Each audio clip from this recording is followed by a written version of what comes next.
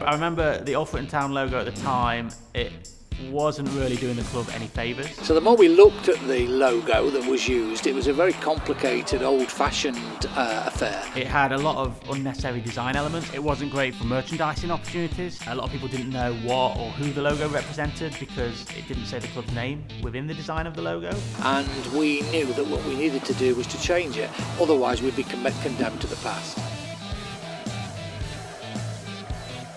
So when you design a logo for a football club, it's vital that you know every single thing about the football club, but you also know everything about the place that that football club represents. Chris Payne went away and first he did his homework, checked into history, looked at the links and came up with the very strong links towards King Alfred.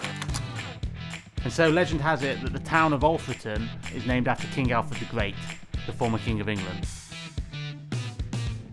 So then I go away and I do a load of research on the football club, and I found out that one of the original logos of Alfreton Town Football Club featured a king within the design of the logo. The football club was recommenced in 1959, and when it did, it actually came about with a logo that bore the crest of King Alfred. So then I'm thinking, this is great. Wouldn't it be amazing if we could bring back this king as the centrepiece of the modern day logo, so it would respect the legend of the town, but it would also respect the history of the football club.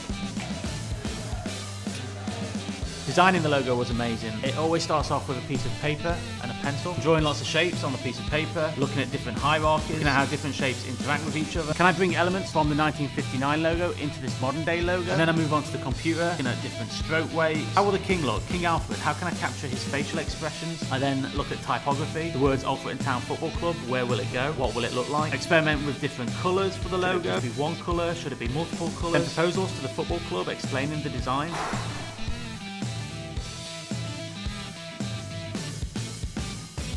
What we landed on was a logo which was unique. It represented the legend of the town, it represented the history of the club, and then we launched the logo.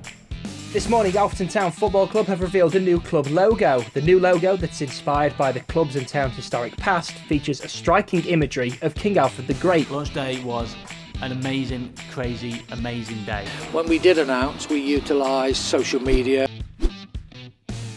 It got good radio coverage. What do you think of the new logo? It's a big improvement on the last one. It makes a really good impression. I do think it's something the fans can identify with. It picked up national press as well as local press. I remember checking social media every 5 minutes to see what the fans were saying about the new logo. They were loving it straight away. I remember all the comments were really enthusiastic about this new direction for the football club. Just after the launch of the logo, the club was really smart. They released a series of new merchandising, which obviously featured the new logo. And then they did a really good job of promoting this merchandising on social media. Since we launched the new logo, we found ourselves with an increase in merchandise sales. They're running at around 200%. So this is the kit that Alfreton Town Football Club released just after the launch of the logo. I remember it was really great when you would see all the fans wearing the kit in and around Alfreton, and then obviously when the season started all the players would wear the kit. And so the impact has been huge. The logo was on TV, it was all over the internet, social media, it was on scarves, it was on hats, it was on pins, it was on bags, it was on training gear, match day programmes, on coffee mugs, on computer games. So the supporters were seeing an awful lot of their logo for their football club. They embraced it immediately. So they showed great delight and that's reflected in their desires to want to associate with it.